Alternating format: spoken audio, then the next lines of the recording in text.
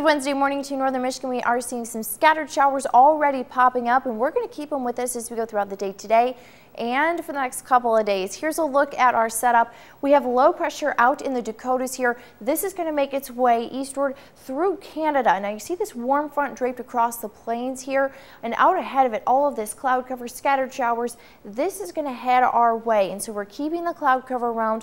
Also the chance of rain, and we're going to see very warm temperatures. Pretty warm today, very warm on Thursday.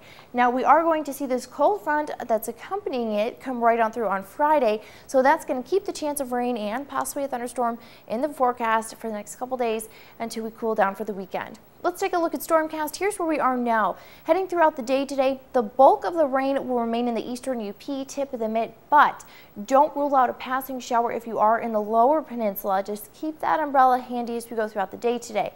Now, we keep that chance of rain overnight and into your Thursday morning. Here's a look at your Thursday morning commute.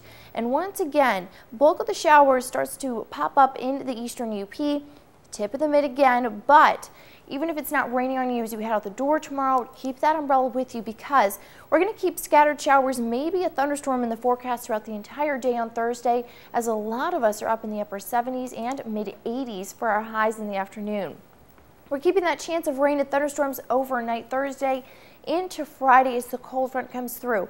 Here we are at 2 o'clock in the morning on Friday, line of showers and storms here. That's the cold front sweeping through, so could have some heavy rainfall Thursday night.